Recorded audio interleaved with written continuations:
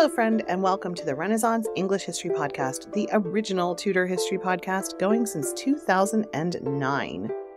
I am your host, Heather Tesco. I'm a storyteller who makes history accessible because I believe it's a pathway to understanding who we are, our place in the universe, and being much more deeply in touch with our own humanity. So today, this is episode 225, I believe, and we are talking about royal weddings because the Tudors got excited about royal weddings just like we do. We're going to be talking about some of the most famous royal weddings of the 16th century. Just one quick note, I haven't talked about it much on this podcast because I've done it in my email list and on my YouTube channel, but I am down to about 25 tickets to TudorCon left. TudorCon is happening September 20th to 22nd at H-Croft Hall in Richmond, Virginia. It's an actual Tudor home that was brought over by a wealthy tobacco farmer who wanted to live in a Tudor house. So as one does, he sent his architect to England to look for actual Tudor homes that he could bring over. And they found H-Croft Hall and brought it over and reconstructed it piece by piece. So we're going to have TudorCon there. It's selling very quickly. I have about maybe 25 tickets left as I'm recording this. So if you want to reserve your spot, englandcast.com/TudorCon will get you all the information you need to know about that. All right, let's get right into it. Similarly to today, royal weddings in Tudor England were not just celebrations of love, but they were political events that shaped the political landscape of England and beyond. These matrimonial alliances were strategic tools wielded to forge international partnerships, secure peace treaties, and consolidate power within the realm. As we delve into the opulent and intrigue-filled world of Tudor nuptials, we will uncover how these grand unions were instrumental in dictating the course of English and European history, weaving together the personal and the political in a dance of diplomacy and dynastic ambition. Let's start out with the marriage of Elizabeth of York to Henry VII. This marked not only a union of hearts, but also the confluence of warring factions, bringing to an end the turbulent period known as the Wars of the Roses. This protracted series of conflicts, which had ravaged England from 1455-ish to 1487, pitted the houses of Lancaster and York against each other in a bloody struggle for the English throne. The need for a unifying marriage became apparent as the country yearned for stability after decades of factional violence and political upheaval. And just a super quick note that last month, Patreon supporters and YouTube channel members at a certain level got a free e-course that was the introduction to the Wars of the Roses. So if you want to dig into the Wars of the Roses more, you're new to it, you don't know a lot about it, you can join my YouTube channel or Patreon. There's links in the show notes and check out that e-course. This month's course is going to be Henry VII and his consolidation of power. So that's fun. So Henry VII was a Lancastrian claimant who had lived in exile for most of his life, and he seized the throne at the Battle of Bosworth Field by force in 1485. Where he defeated Richard III, the last Yorkist king. However, Henry was acutely aware that his claim to the throne was tenuous at best and that he needed to cement his position to ensure the longevity of his reign and the stability of his realm. One solution, which had been negotiated by the mothers, was marrying Elizabeth of York, the eldest daughter of Edward IV and the niece of Richard III. Thereby uniting the rival houses and legitimizing his rule through association with the Yorkist line. The wedding took place, it should be noted, after Henry was crowned already, in January of 1486 at Westminster Abbey, a location steeped in royal tradition and sanctity. The choice of venue was symbolic, underscoring the gravity and significance of the occasion. The ceremony was a lavish affair, attended by the nobility and celebrated throughout the realm. It was not merely a wedding, but a public declaration of the dawn of a new era, symbolized by the creation of the Tudor rose, a heraldic emblem that merged the white rose of York with the red rose of Lancaster, representing the unity and healing of the nation. The impact of this marriage on the establishment of the Tudor dynasty cannot be overstated. Elizabeth of York's gentle demeanor and royal blood lent legitimacy and a sense of continuity to Henry's reign, while her fertility ensured the succession of the Tudor line. Their union produced 7 children, 4 of whom survived infancy, including the future Henry VIII and Margaret Tudor, whose marriage into the Scottish royal family would have far-reaching consequences for the history of the British Isles. Moreover, the marriage of Elizabeth and Henry laid the foundations for a period of relative peace and prosperity in England. It heralded the end of the internecine conflict and the beginning of the Tudor Renaissance, a time of cultural flourishing and exploration that would define the age. The stability brought about by this union allowed for the consolidation of royal power, the establishment of effective governance, and the fostering of a sense of national identity that transcended the old rivalries. In essence, the marriage of Elizabeth of York and Henry VII was a masterstroke of political strategy that transformed the landscape of English politics. It healed a divided nation, established a new royal dynasty, a pivotal period in English history, obviously, that would see the country emerge as a significant power on the European stage.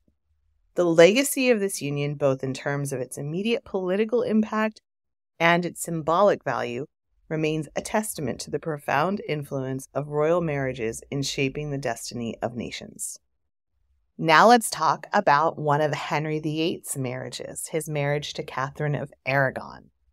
It was a union steeped in political strategy, of course, with the emerging England wanting to cement an alliance between England and Spain. Spain was much more powerful, but of course England was growing now with the relative peace after the Wars of the Roses. Catherine was the youngest surviving child of Ferdinand II of Aragon and Isabella I of Castile. She was not only a Spanish princess, but also the widow of Henry's elder brother, Arthur, Prince of Wales, whose untimely death left the Spanish alliance in jeopardy. Of course, Catherine first came to England to marry Arthur, Prince of Wales. They were married in Old St. Paul's Cathedral in 1501. They were both just 15, and Henry VII threw an amazing wedding. And actually, the service lasted so long that they had to interrupt it to serve refreshments because that's how long it was going.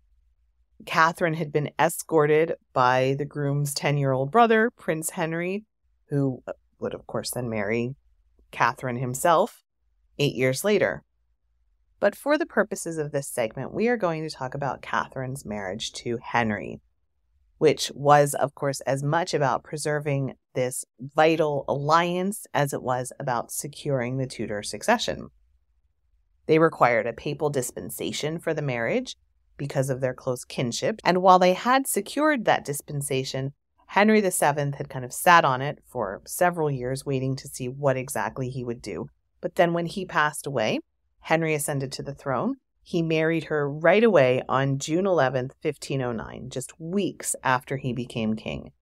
It was a grand affair that symbolized not only their personal union, but also the joining of these two mighty European powers.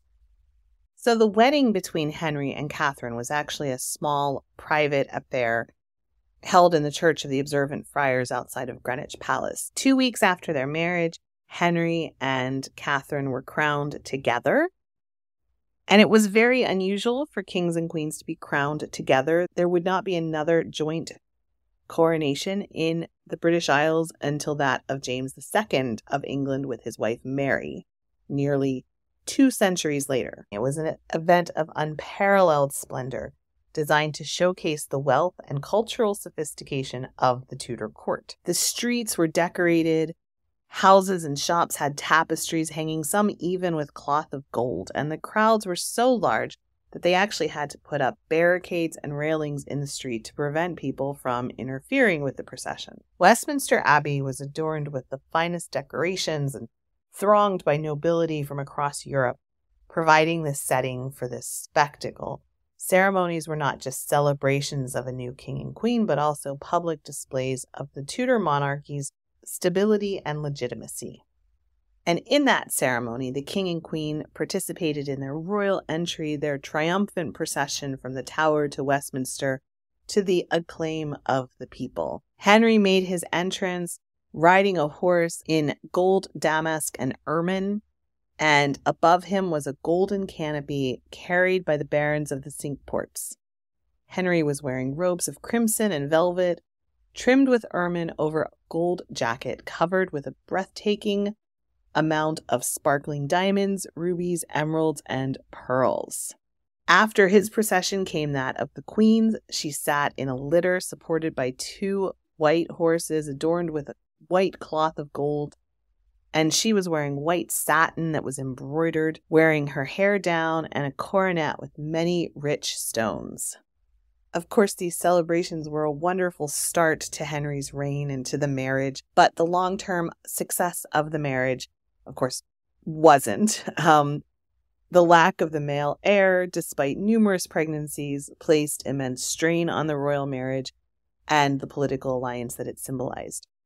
Henry's growing desperation for a son who could secure the Tudor dynasty's future eventually led to England's break with the Roman Catholic Church and the establishment of the Church of England. Catherine's steadfast refusal to annul the marriage, Henry's subsequent marriage to Anne Boleyn, not only ended the Spanish alliance, but also initiated a period of religious and political turmoil in England. The dissolution of the monasteries, the establishment of royal supremacy over the church, and the persecution of those who opposed the new order were direct consequences of this marital breakdown. The union began with such promise and pageantry, but it ended in a schism that altered the course of English history, laying the groundwork for a period of religious conflict and transformation that would define the Tudor period. Now let's talk about some of Henry's other notable marriages. His quest for a male heir and his tumultuous love life led to a series of marriages that had profound implications for Tudor England, particularly his unions with Anne Boleyn and Jane Seymour. Anne Boleyn's entrance, of course, we all know, into Henry's life ignited a chain of events that would lead to one of the most significant religious transformations in English history. Unlike Catherine of Aragon, Anne was a lady-in-waiting, not a foreign princess, and her betrothal to Henry was fraught with controversy from the start. The king's infatuation with Anne and his desperate need for a son led to the annulment of his marriage with Catherine despite the Pope's refusal. This defiance against the Vatican marked the beginning of the English Reformation and the establishment of the Church of England with Henry at its head. And officially recognized in 1533 was as much a political maneuver as it was a romantic union. Anne's Protestant sympathies and her role in the religious reform movement further alienated the Catholic factions and aligned England with Protestant states in Europe. However, again, the union's failure to produce a male heir, save for daughter Elizabeth, and Anne's subsequent fall from grace, leading to her execution in 1536, underscored the volatile nature of Henry's marital and political alliances. In stark contrast to the tumultuous marriage with Anne, Henry's union with Jane Seymour represented a return to traditional values and a momentary political stabilizing force. Jane was also a lady-in-waiting to Henry's previous queens, was seen as a more demure and compliant figure, qualities that Henry, embittered by his previous marriages, found appealing. Though I will say I did a YouTube video on her and whether she really had more spirit than we give her credit for, because she was only queen for a short amount of time. But she did stick up for the rebels in the Pilgrimage of Grace, which took a lot of guts. Anyway, married just days after Anne Boleyn's execution, Jane's marriage to Henry was pivotal for its fulfillment of Henry's most fervent desire, the birth of a male heir.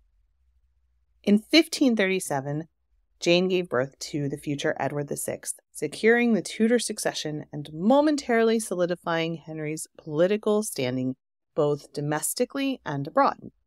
Unlike Anne's push for religious reform, Jane's influence was less pronounced in political and religious matters, reflecting the traditional role expected of Queen's consort at the time.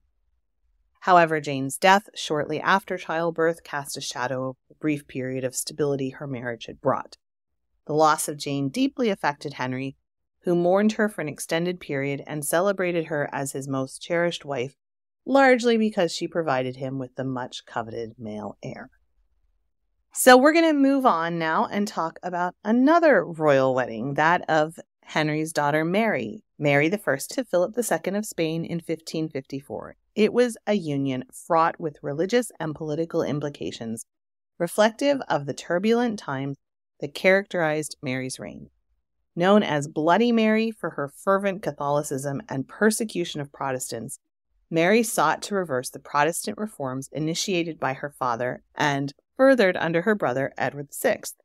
Her marriage to Philip II, a devout Catholic and the son of Emperor Charles V of the Holy Roman Empire, was emblematic of her commitment to restoring Catholicism in England and realigning the country with the major Catholic powers of Europe. Mary's ascension to the throne in 1553 brought with it a decisive shift in England's religious landscape. Her staunch Catholicism stood in stark contrast to the Protestant leanings that had taken root under the reigns of her predecessors. The marriage to Philip II was not merely a personal alliance, but also a strategic move to cement Catholic power in England and garner the support of Spain, one of the most formidable Catholic kingdoms. This alliance was pivotal given the Habsburg dynasty's influence over European politics and its role as the bulwark of Catholicism. The wedding took place in July 1554 at Winchester Cathedral, a ceremony marked by grandeur and solemnity befitting a royal union of such significant international consequences. We have an account of the wedding written by John Elder, who was from Scotland, as a letter to Robert Stewart, who was a bishop. There were also several narratives of the marriage published in English, Spanish, Italian, German, and Dutch, intended to celebrate the glory of the Habsburgs and the benefits of the marriage to England and Catholic Europe. So Philip arrived in Winchester on the 23rd of July, riding through the rain on a white horse. He changed horses at the Hospital of St. Cross, went to the cathedral and then to his lodgings in the dean's house. Philip could reach Mary by a spiral staircase from the castle garden, and apparently Mary taught Philip how to say good night to the English lords. Then the couple walked in the water meadows by the river Itchen, and then a day later, Mary sent her tailor to Philip to set up his clothing, his cloaks and everything like that. Then they were married on the 25th of July on the Feast of St. James, which is the patron saint of Spain.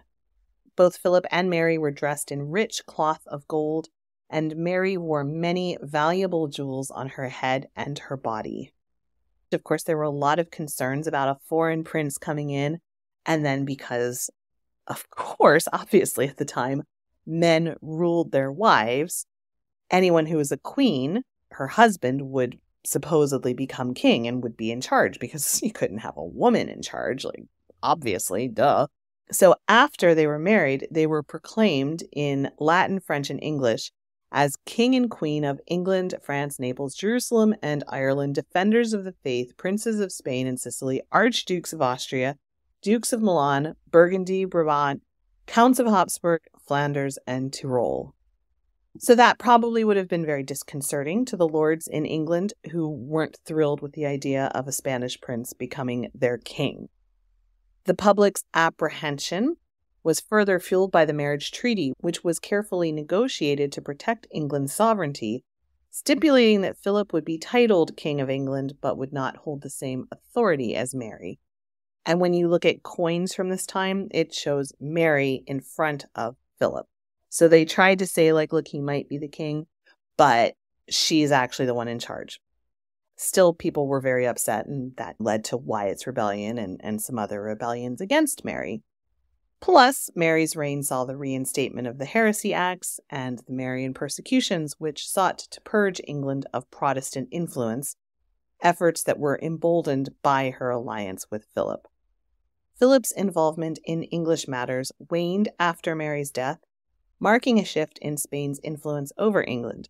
The marriage, while initially seen as a potential means of securing a Catholic stronghold in England, had limited long-term effects on the country's religious orientation, with Elizabeth I's ascension heralding a new era of Protestant consolidation. And the final marriage we're going to talk about is that of James VI of Scotland, later James I of England, to Anne of Denmark in 1589, marking a significant transition from the Tudor to the Stuart era, and weaving together the destinies of Scotland, England, and Scandinavia. James's ascension to the English throne in 1603 united the crowns of Scotland and England and was a pivotal moment in British history, facilitated in part by his marriage to Anne.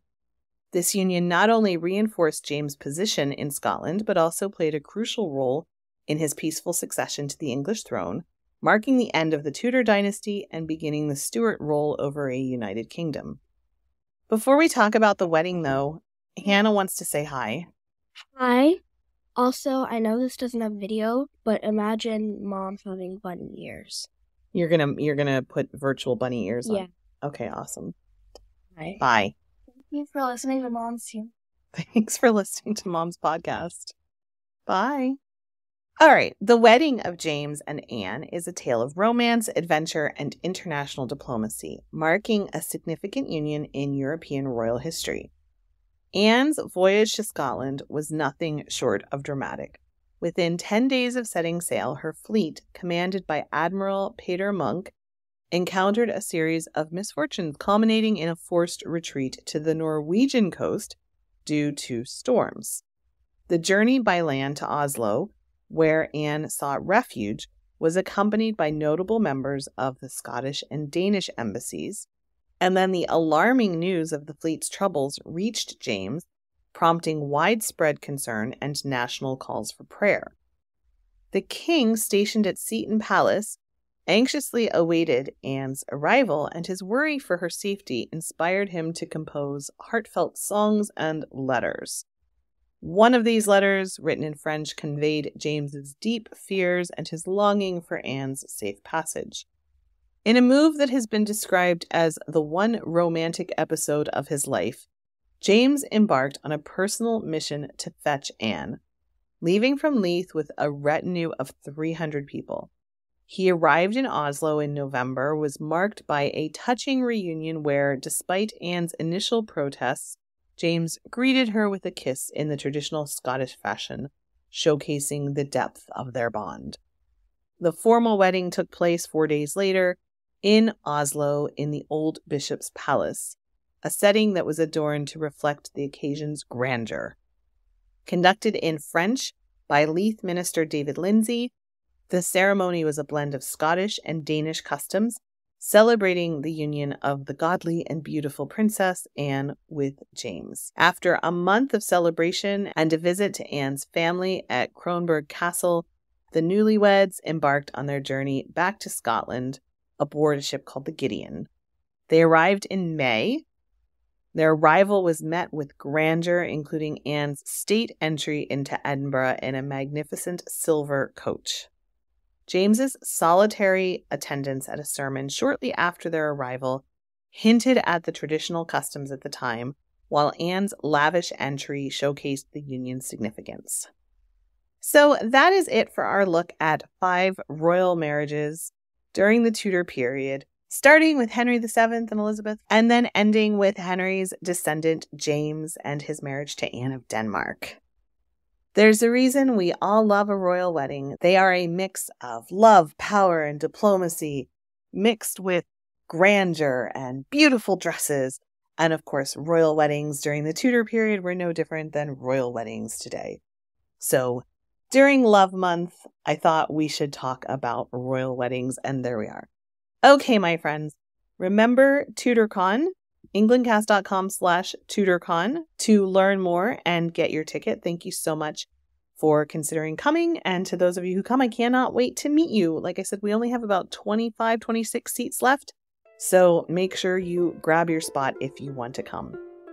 All right, my friends, thank you so much for listening. Have an amazing week, and I will be back again next week. Next week's episode is going to be on royal mistresses, so that'll be fun. All right, I'll talk to you soon. Bye-bye. Blow, northern wind, send who may be sweating